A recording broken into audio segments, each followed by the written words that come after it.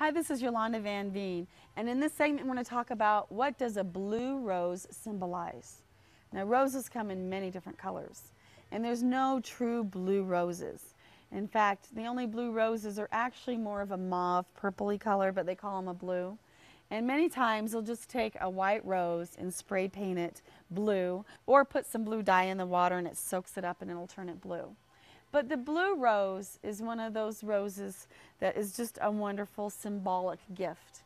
And basically, because the blue rose is really unnatural or unattainable, if you have someone that you really want to reach or someone that you just think is your goal or really unattainable, a blue rose represents someone that's very unique, one of a kind, someone that is just outrageous, or someone that is unattainable, someone that you strive to be like. Or if you are in love with someone and you finally want to show them how you feel about them, if you give them a blue rose, it means that I know you're unattainable, but I still want a shot at it.